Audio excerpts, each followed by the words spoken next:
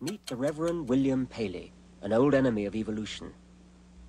He put forward the most lucid argument for the existence of a divine creator, and his argument has been used ever since to try and shoot down Darwin. Paley likened all living things to a clock or watch. Random forces, he said, cannot explain how all these beautiful springs and gears came together to tell time. Nor can they explain the organs of living things. No purposeless process could ever fashion such intricate detail, no blind leap of chance could ever construct such complex machinery.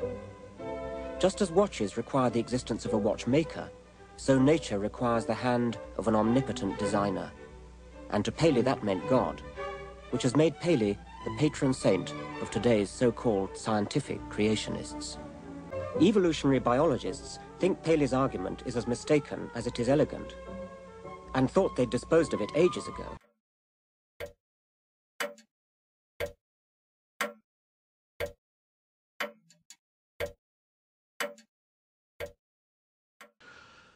For the showpiece of 18th century theology was the argument to design, the view that the order of nature declared the Creator's glory. The harmonious motions of the stars and planets, and the indefinitely complex and adapted complexities of animal life alike testify to the infinite power and wisdom of the divine architect. Just as the appearance of a ship or of a timepiece gives us infallible reason to believe in design and workmanship, so the parallel organization of nature gives us infallible reason to believe in divine authorship.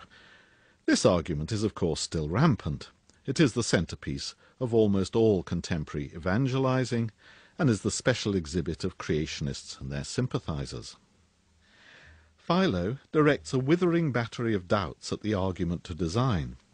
He points out that it is an argument by analogy, but that any analogy between a human construction and the whole frame of nature is stretched and tenuous. He points out that we cannot infer the unity of a designer from the fact of design. Ships and watches are the products of countless designers, offering generations of designs, gradually refining their predecessors in a process of trial and error. He asks about the lurking infinite regress of designers responsible for designers. He points out that the world resembles an animal or vegetable just as closely as it resembles any human construction, and that in that case, design as we are familiar with it, which means human contrivance, is just one rather limited, minuscule way in which things in one corner of the cosmos happen. So why make it a supreme model for the whole? He reminds us that in the world as we find it, minds depend upon bodies, not the other way around. He points out that the problem of reconciling the harsh ways of nature with an infinitely good, knowing and capable deity is actually made much worse by reliance on the argument to design.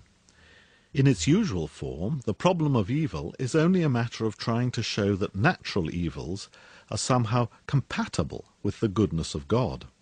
That is hard enough, but it is much harder, and in fact impossible, to claim that they afford any kind of argument for that goodness, so that we can infer God's boundless goodness from his apparently faulty creation. Yet this is what anyone relying on the design argument must do, and Hume has a lot of fun with it. But Darwinism always needs defending. Creationism keeps on resurfacing to attack it, and never in such bizarre fashion as in the Bible Belt of the USA.